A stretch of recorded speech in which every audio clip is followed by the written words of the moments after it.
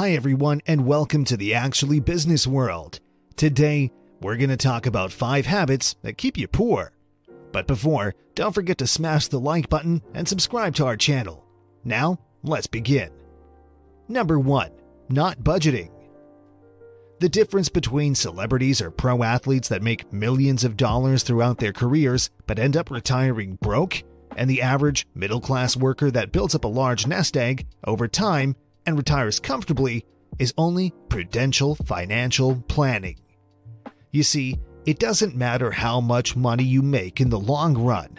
What really matters is how much money you keep. The most important thing when it comes to keeping more of your money is meticulously tracking and assigning your money to different tasks through a budget. When money is told what to do, it becomes an incredible, efficient helper on your path to reaching your financial goals.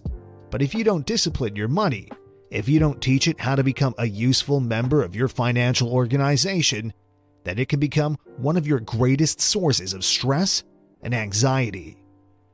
The key to retirement and financial freedom is not saving up a huge amount of money and then simply eating away at it, hoping that it lasts you until you die.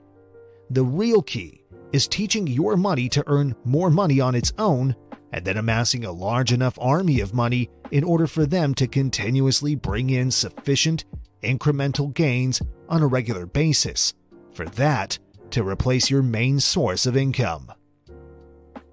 Number 2. Having a poor money mindset. Generally, the rich see poverty as the root of all evil, and the poor see money as the root of all evil. The basis behind this mindset is that for the poor, not having money is a huge deal, as it represents a lifeline, a means to happiness, safety, security, and support. But for the wealthy, having money is simply a tool, something that provides utility or function. For example, when you're hanging off of a cliff, a piece of rope can become your most important thing. It can consume your focus, because without it, you'd likely fall to your death. And you'd do anything to protect this piece of rope to make sure it doesn't wear or tear even in the slightest way.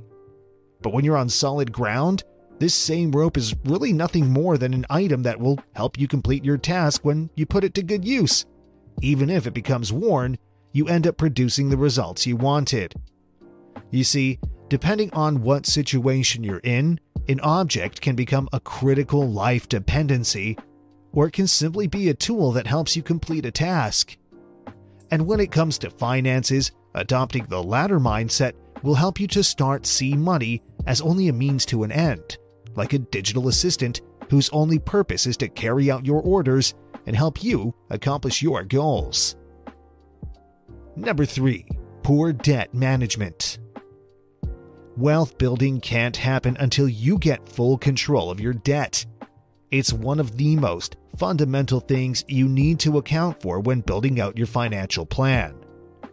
Poor debt managers will simply get by with paying off the minimum required payment amount each month, but motivated and mindful financial planners will work to pay off incremental principal each month, knowing that will reduce the core borrowed balance, thereby reducing their interest payments and length of their debt.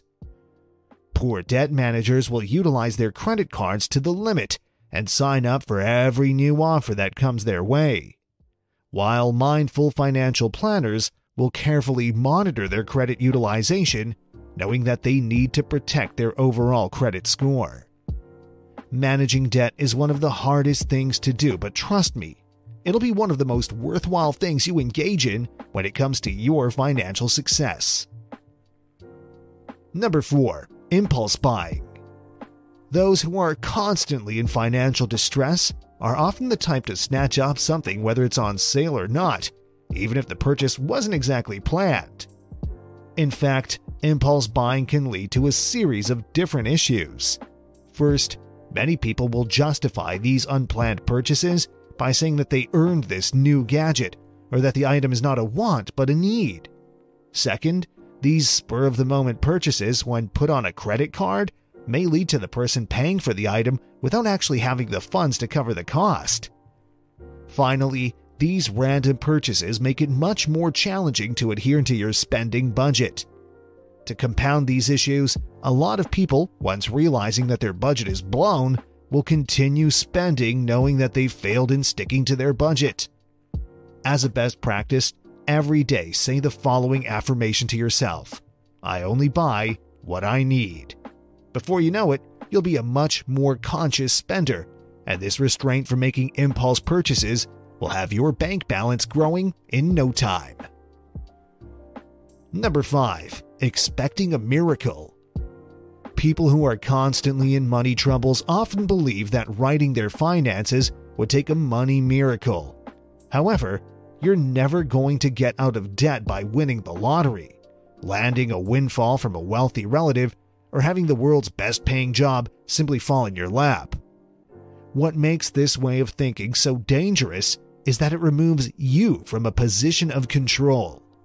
When you're hoping for someone else to swoop in and save you from your bad habits, you're handing over the financial steering wheel and emotionally cutting yourself off from your debt. Of course, we all know that your credit, debt, and lifestyle belong only to you, and only you can solve the problem. In fact, having a sense of control is one of the keys to financial wellness. You see, there are many aspects of life that are out of your control. So, instead of waiting for a miracle, start opening your bills and taking the time to make a budget.